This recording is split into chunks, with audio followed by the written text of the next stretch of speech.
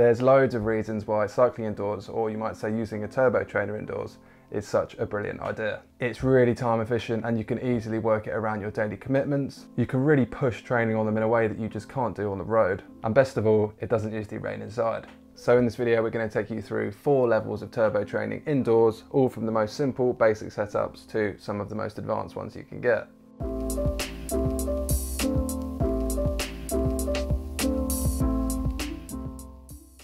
All the trainers we're going to show you today allow you to use your own bike on them, and that's good for a few reasons. Firstly, it keeps you in exactly the same position that you would be out on the road. It also means you're not paying for any extras when you've already got a perfectly good bike to ride. So this is the Lifeline TT1, and this is a really good example of your entry-level indoor trainer setup.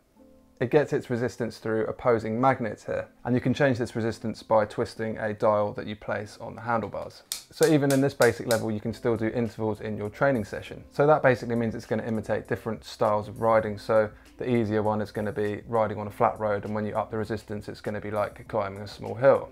Being the entry-level magnetic resistance trainer that it is, it's not going to have a very road realistic feel when you're on it. And it's also really worth noting when you've got a trainer like this one, they are going to be quite a lot more noisy than some of the other levels that we're going to go through. So if you want to keep your mum or your partner or your neighbours happy, this might not be the best choice for you. This is what you call a wheel-on trainer as well. So you keep both wheels on your bike and you change the rear axles. So it fits into these 2 cups here, and the traction of the tyre actually rubs on this roller here, which actually generates the resistance. It's definitely worth noting that some of these entry-level trainers will only support quick release systems here, so they won't support through axles. So definitely make sure that they are compatible with your bike before buying them. A real advantage of these trainers though is that they do fold away very small, so you can tuck them away in a cupboard very easily, and they don't require power either. So this sort of trainer can really help give you that pre-race warm-up.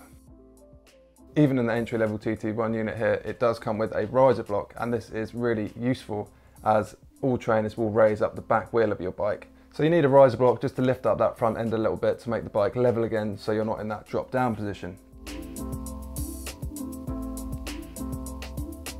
So level 2 of indoor training, and you might be thinking this trainer looks very similar to the last one, and that's because it's the same one. But you can actually add a few upgrades to these trainers that enhance your training and actually make them more fun to use. A lot of people will watch TV and listen to music whilst on a turbo, but that doesn't give you a very immersive riding experience. But now we all know we've got third-party apps like Zwift, for example, that can give you a really engaging ride with you and your mates, almost as if you're out on the road. And all you need to do to get started on using this on a basic level is a speed and cadence sensor, an ANT+ USB stick, and a mobile tablet or laptop. So with the speed sensor attached to your rear hub and the cadence sensor attached to your cranks, Zwift and other similar apps can actually convert this data into a power output, and that relates your effort on the bike to the avatar moving quicker or slower on the screen. So if you spend a lot of time on a wheel-on rear trainer like this one here, you'll notice that it does actually wear down your rear tyre very quickly. At this point, we'd really recommend going for a turbo-specific rear tyre. These trainer-specific tyres are a lot more burly and aren't going to wear out your favourite summer tyres quite so quickly. They also give you better traction on the roller, and what that's going to do is going to stop any slipping of the tyre when you're putting the power down, so it's going to give you a much nicer riding experience. They also run more quietly, which is a bonus, and on this topic, if you're not going to buy a specific tyre, the slicker the tyre you use will run a lot quieter than any tyre with any sort of tread on it. If you're getting into this level of turbo training, we'd definitely recommend getting some cycle-specific shorts, and even better, some turbo-specific shorts. Turbo-specific shorts are even just that lighter weight than your average outdoor one, as you usually get very hot when training indoors. They also come with a decent chamois, which makes sitting on a saddle for a long period of time an absolute game changer.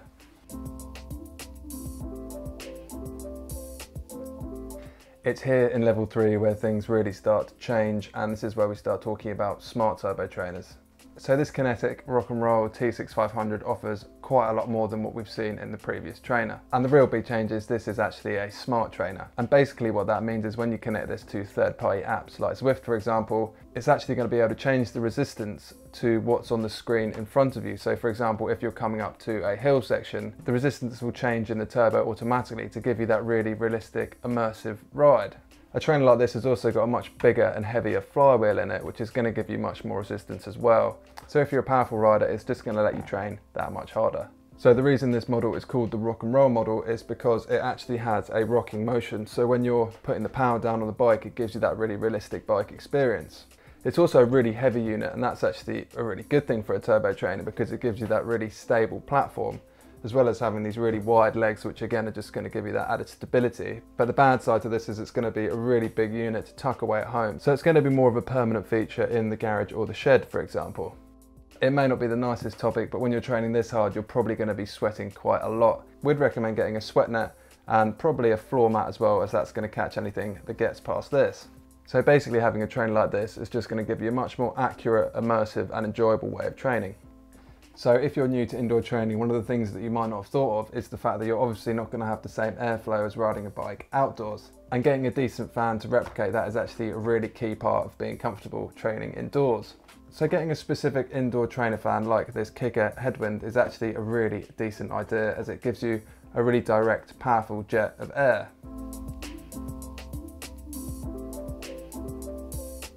This next turbo trainer from Tacx, the Neo 2T, is a different style of smart trainer, and this is actually what we call a direct drive trainer.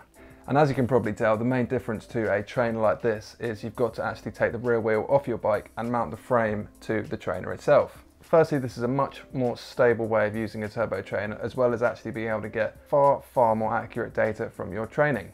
They also have a very realistic road feel, very similar to the experience that you'd have outside. Because these style of trainers run on the direct drive sort of system, they run much more quietly. And in most cases, the most noise you can actually hear is coming from the drivetrain. So as these trainers are so accurate in measuring your power, you can really take your training to the next level, and racing with your mates online really does become almost as engaging as racing them in real life without actually having to go and meet them, as well as being able to race people from all over the globe. If you want to do any sort of sprint training, then having a direct drive trainer is going to work wonders for you, because you're not going to have any sort of slippage from that rear wheel like the trainers that we've seen before. What you'll probably want to do if you've got a trainer like this is you'll want to buy a cassette that replicates the one on your bike, as you won't want to have to keep on switching this from your bike to the trainer every time you want to use it.